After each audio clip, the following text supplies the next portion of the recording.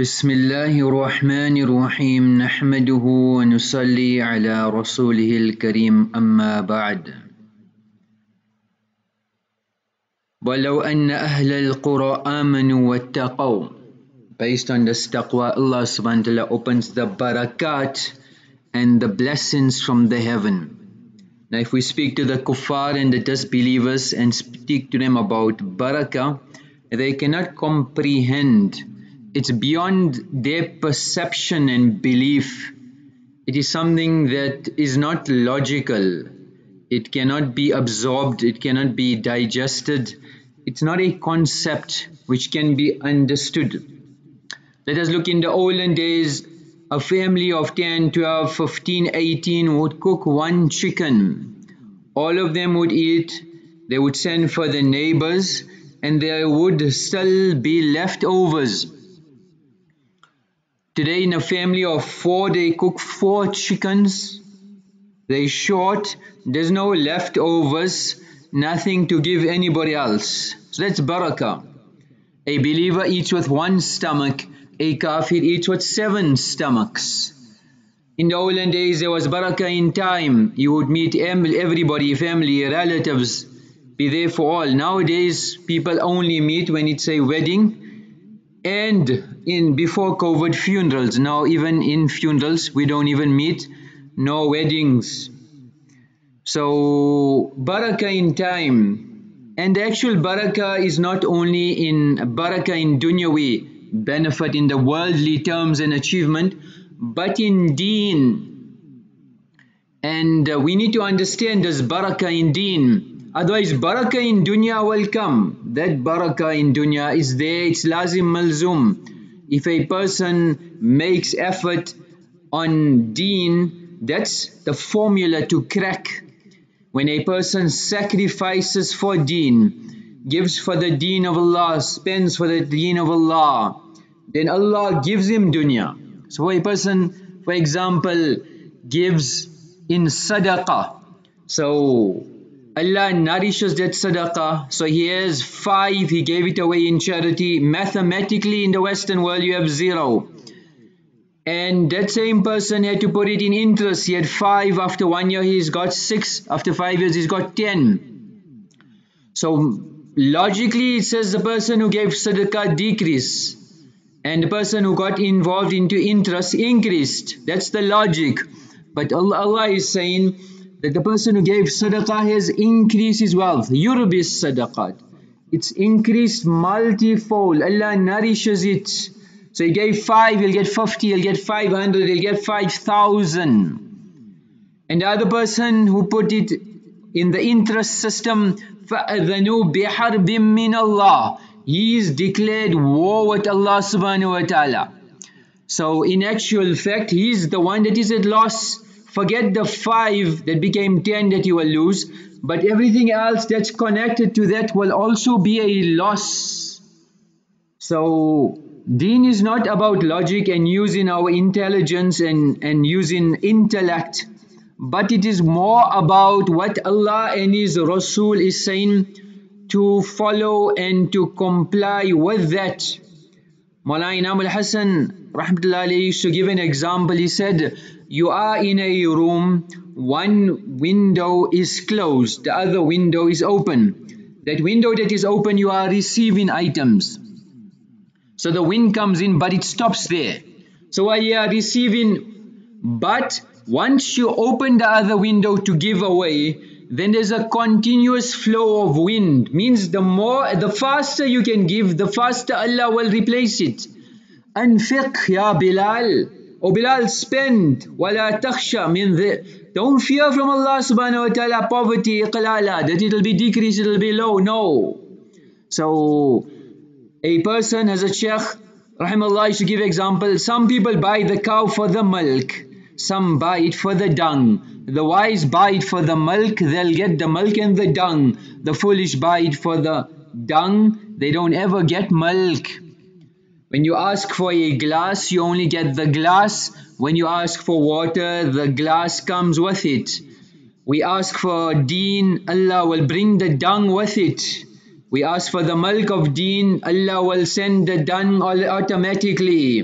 But we go for the dung of dunya, we're not sure if you will get deen. So it's a matter of priority.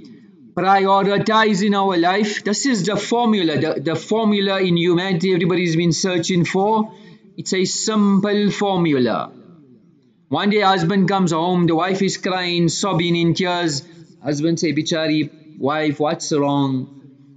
Said, you know what, our young son is quite ill. I'm worried about him. What if he dies? And she's in tears, expressing her grief to her husband. So he tries to console. So my beloved darling wife, don't stress. Sadaqah is a means of shifa.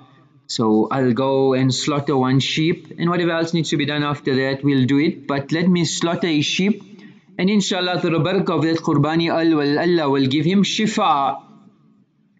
Now another day it happened that the husband comes home depressed, sad, in tears. Now the wife tries to console bichara husband, maybe he had a long day, maybe this. So she asked him, what's wrong? He said, no, one of my sheep got sick and I'm worried it will die. I'm worried it will die. So the wife said, you know what, take the eldest son and slaughter him. Inshallah, through the barakah of this qurbani, Allah will give him shifa.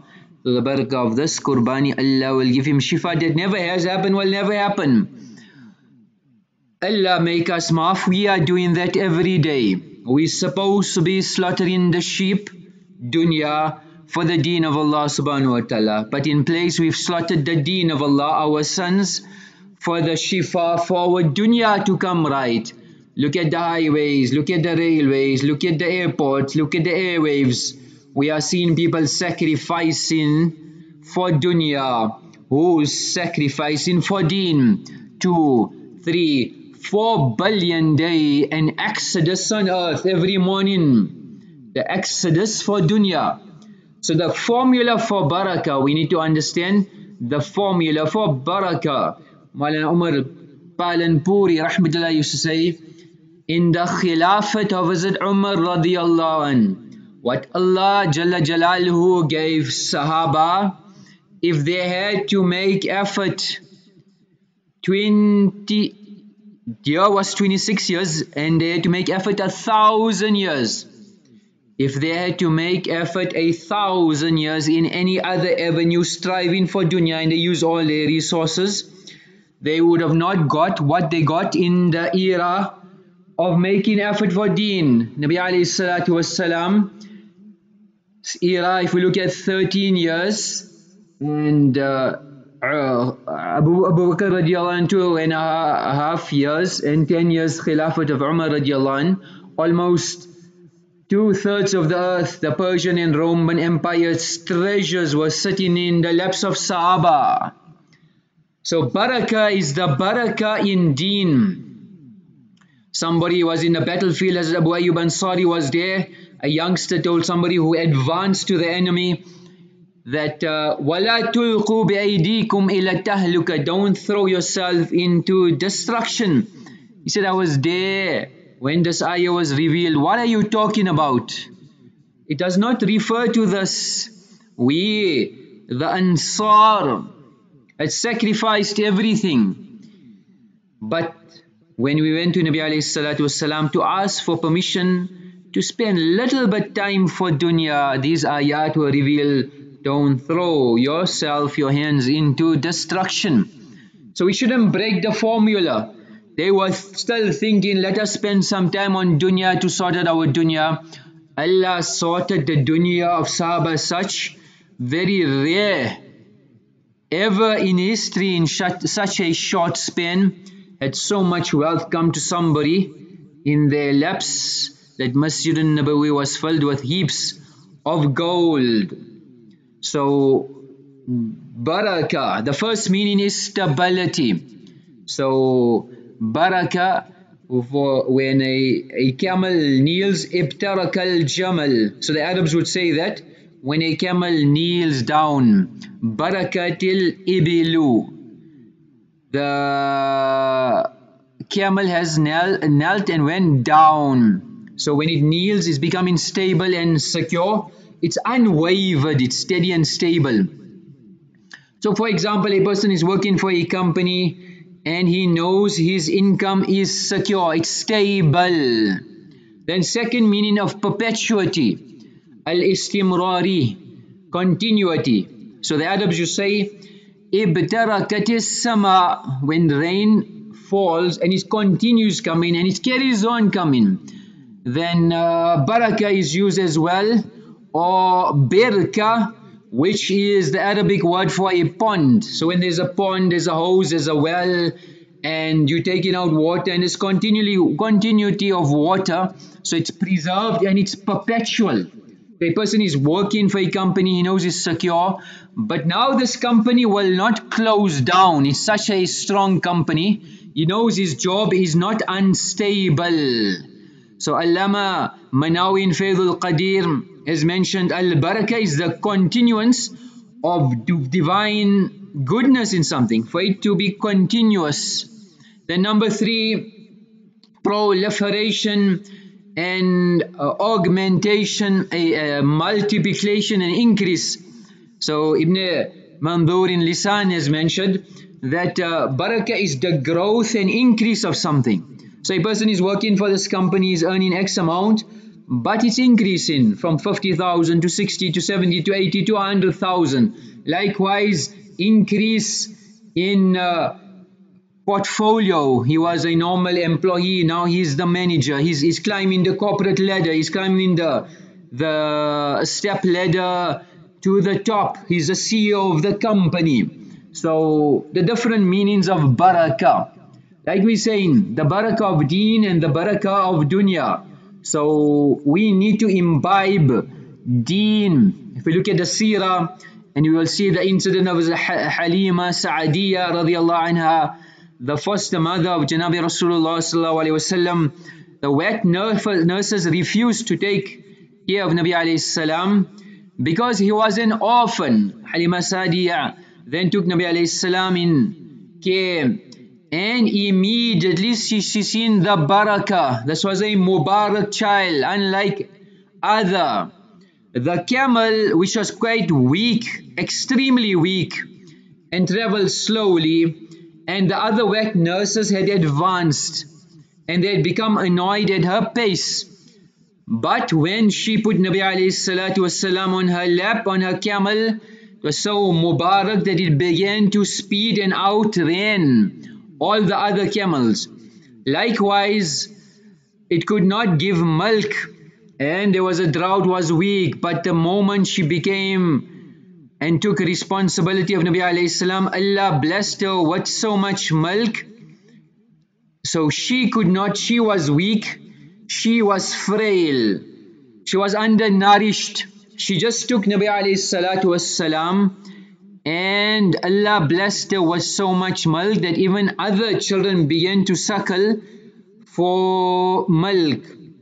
When they entered the home, it was simple, it was filled with barakah. The sheep and goats were very weak, they became healthy, so much that the people who refused to take Nabi alayhi salatu wasalam started taking milk from her goats. So the ulama have explained that deen is an orphan and there's nobody ready to take and look after this orphan. Those that take this responsibility and become the Halima Sa'diya of this ummah for deen, this orphan of deen, Allah will give them barakah in their possessions, in their wealth, in their assets, in their time. Even the people around them will benefit. Even the people around them will benefit. And the actual barakah in dunya is something supplementary, secondary. It is tertiary. The actual barakah is the barakah in deen. And if you look at the pious predecessors, how Allah had given them barakah in deen. Uthman radiallahu anhu sometimes would recite the entire Qur'an in a single rakat of witr. Hazrat Abdullah ibn Zubair used to recite the entire Qur'an in a single night. Sa'id ibn Jubair read the entire Qur'an in 2 rakats inside the Kaaba. Thabit Banani used to read the whole Qur'an in a day and night. Likewise, Abu Huraira radiyallahu anh, Abu Sheikh An-Na'i rahmatullahi alayhi said, I read the entire Qur'an twice and 10 parts in a single night. 70 paras in a single night. If I wanted to, I could have completed a third reading as well. 90 paras, 3 khatams in a single night. Na'udhu billah. If we speak about barakah to the kafir, they can't believe it. We should doubt our iman. If we are wondering how is it possible, Allah gave them barakah in their time. Salih ibn Kaysan used to complete in his Hajj Safar 2 khatams, 2 complete recitings each night. Mansur ibn Za'zan completed 1 khatam during Nafal Salah before noon, and between Dhahar and Asr he made a 2nd khatam, and then the entire night he would spend in Nafal Salat crying to Allah so much that his turban would become wet and soaked with the tears. Imam Nawawi rahmatullahi alayhi in Kitab al-Adhkar has mentioned the maximum daily recitation reported for the khatams of Qur'an is Ibn al-Katib, who used to complete 8 khatams, 8 complete khatams, 240 ajza, paras of the Qur'an in a 24-hour period. In a 24-hour period. So these were the individuals who drew from the khazanas and the treasures of Allah subhanahu wa ta'ala. It is said about Thabit Banani rahmatullah alayhi that he used to cry so much while making dua. People said, you will lose your eyesight. He said, what use are these eyes if they do not weep before Allah subhanahu wa ta'ala? And he used to make a dua, Allah give me ijazat to offer salah in my qabr if you give anybody this. So a narrator Abu Sanan says, I was there at the takfeen and the burial of Thabit Banani, and when he was placed in the qabr, one of the bricks, the planks fell on the side. I peeped inside and I seen him reading salah. So I told the person next to me, look what's happening. He said, just keep quiet. We went to the daughter and we said, what special practice your father did? She said that, what did you see? We related the incident. She said he had been constant in his tahajjud for 50 years, and every morning he would make dua that Allah give me tawfiq to offer salat in the qabr if you gave anybody the privilege to do this. If you gave anybody the privilege to do this, give me tawfiq. So these were the men of Allah. Imam Ahmad bin Hanbal had a routine of 300 rakats nafal salah daily. And when he was lashed and beaten in an elderly age, 80 years, his routine changed to 150 rakats daily. Imam Shafi'i rahmatullahi completed 60 khatams of Qur'an in Ramadan and 1 in Farz, 61. Imam Abu Hanifa rahmatullahi also said that it is said about 30, 40, 50 years he would offer his Fajr Salah with the wudu of Isha, and he never slept. The only time he slept was in the afternoon. Sa'id bin Musayyib for 50 years offered his Fajr Salat with the same wudu of Isha.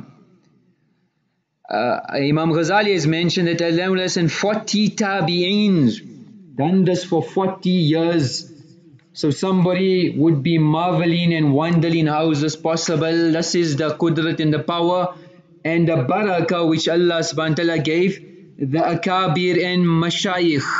The amal for today is that even if a person doesn't have, there was a monk and he worshipped Allah for 60 years, and he went for a walk, he seen a female, he spent 6 nights with her, committed zina, and then he realized he had done wrong. He came to a masjid and he sat there, somebody gave him a loaf of bread, he split it, he seen the people on the right and left in need, he split it between the two, and Allah sent the angel of death to take his ruh, and his 60 years of ibadah was placed with the 6 days of zina, and the zina overweighed it.